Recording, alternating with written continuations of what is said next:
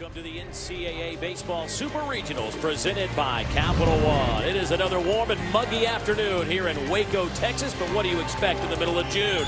It is Game 2 of the Super Regional. Arkansas, the home team, this afternoon against the Baylor Bears. They'll be facing Ryan Stanek out of Overland Park, Kansas. A sophomore has had a great year, 7-4 record on the season. What do you like about Ryan? No, what I like about him is he's a true SEC power pitcher. Fastball gets up to 97 miles an elbow. And talked to their coach for Arkansas, Van Horn. He said he addressed that with the umpire yesterday, but nothing was called. Ground ball to Tim Carver at shortstop. And now he has sole possession. Don't measure him by his height. Measure him by the pop in his bat.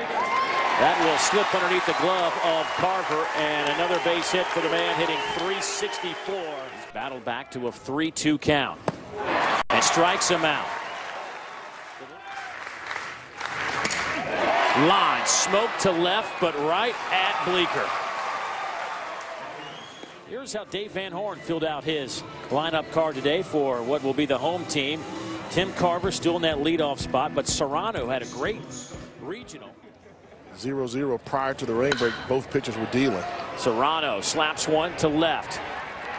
The effort from spark the lineup, give him a little jump start. And the left fielder. Both of them just kind of crisscross each other's paths, and that ball took a slow roll. He smokes that one to right. Toth makes the catch. But Serrano will touch home, and the Hogs have a first inning lead. 1-0 on the sacrifice fly. Base hit on a 3-2 pitch, served up in left field for Bigham. Make a decision pretty soon. Runner goes. Langford dropped a baseball. Ground ball right back to Turley. Excellent defensive player on the mound. Makes the play, the underhand toss, and Arkansas will leave a runner. That gets past the catcher, John Clay Reeves, so the strikeout goes for naught as 4-pitch walk. Mr. Lutie work a little bit harder, and all he has done is become the Big 12 Player of the Year. The ball gets away from Reeves, and how about Orff? Alert, scoots over to third. Set up way inside, now they're going outside. Got Lutie to pop it up, shallow center.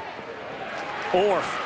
He's going to tag. Here's a throw home, and he is nailed. What a throw by Vincent. Runner goes. Reeves' throw not in time. So that'll get Logan Vick into scoring position. Keeping his team in the game. Fastball, 95 miles an hour, stroke to center. Here comes Vick. Throws cut off by Ficacello, and we're tied at 1. If you look at yesterday's game, they just didn't have anything going their direction. Boy, Turley got that up in the strike zone, and Serrano continues to hammer the baseball here in the postseason. Off-speed pitch, stroked into right. Serrano rounds second. He's on his way to third.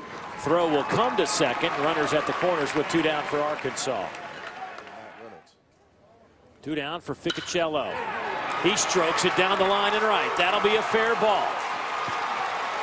Reynolds being waved home. Throw will go to second. Actually, it'll come home, not nearly in time. And how about the 2-base knock from Dominic Ficacello, and picks up 2 RBI in the process. I would say that he has figured his swing out.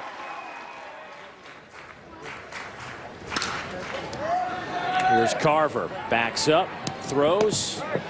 Ficacello scoops it out of the dirt. 2 down. Has been 1 pitch at a time. Well, that pitch will send Stanek and company to the dugout to grab their bats and help. If he gets on with the walk. 4-pitch walk. That would be Brandon Moore. Stanek's day is done. Brandon Moore, the sophomore out of Van Buren, Arkansas, will get the baseball. The sophomore has had a great season. Ground ball. Great glove by Carver. Long throw. Not in time.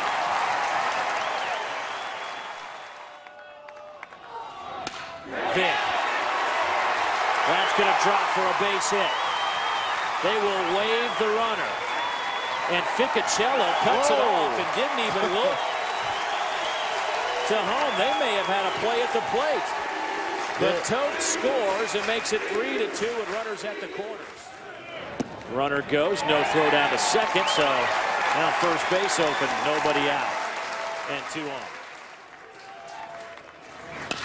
High chopper.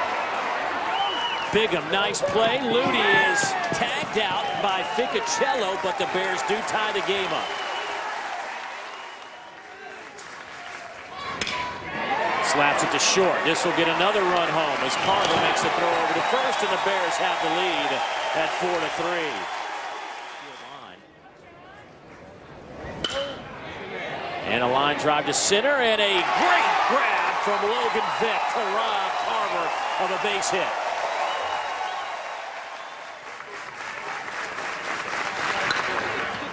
Ground ball, line drive to third base. Tui makes the grab. They can hit with 2 outs as well. Miller goes down via the K for the 3rd straight time. The ball's tagged.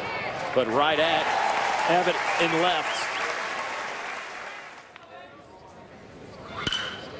Ball's hit hard. Miller.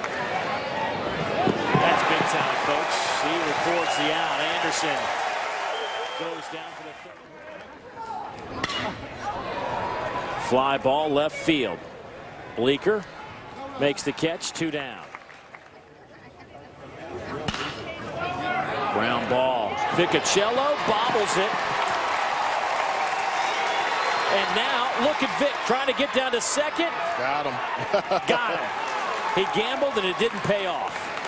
The ball got away from Moore, and he saw Moore kind of walk casually. High chopper to first. Little backhanded toss to Turley. Talked about the big bats. Barrett Aston doesn't have a decision. The sophomore out of Forest City, Arkansas, will grab the baseball. He can bring it pretty well. A 2.2 ERA.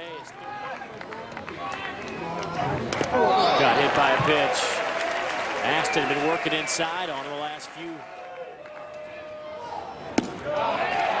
Ball 4. Squares up. Gets the bunt down. Will it stay fair? It will. Aston has to pick it up, and everybody's safe. So still no sacrifices. That'll go as a base hit.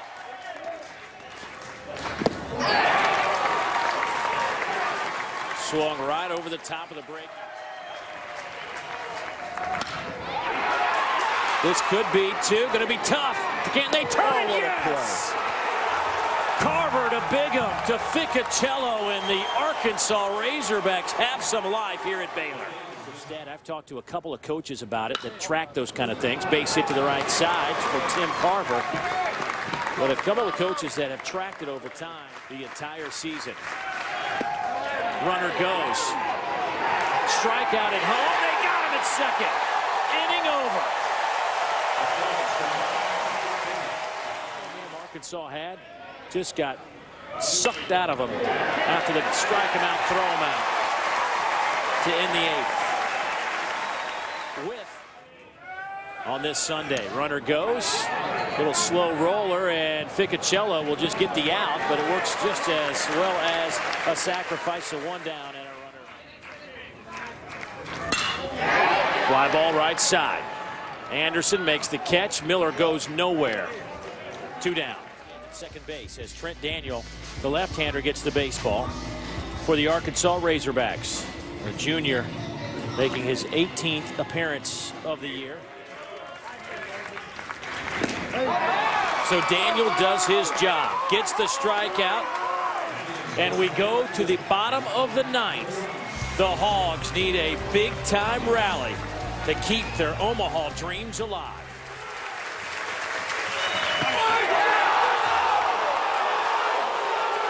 So Reynolds reaches first via the wall.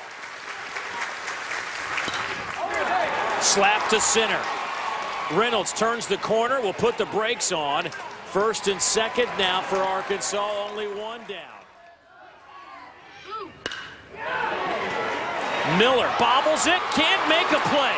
Throwback to third, not in time. That was a game-ending double play from a shortstop that has made every play that has come his way the last 2 days. I mean, not only did he panic once he got stuck on the ground and didn't come out of his glove, at this point now, you got to go to first base. And dropped it again, and whoa. That hit him. We're tied. A fastball catches Bosco on the leg, and Matt Reynolds scores, and it's 4-4. Are you kidding me?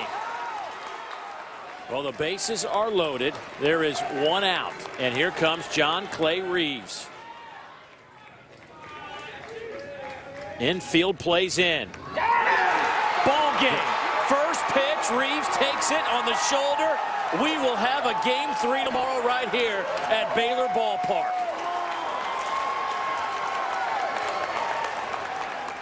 The Bears looked like they were heading to Omaha. Arkansas says not so fast. A breaking pitch just stays inside and catches John Clay Reeves.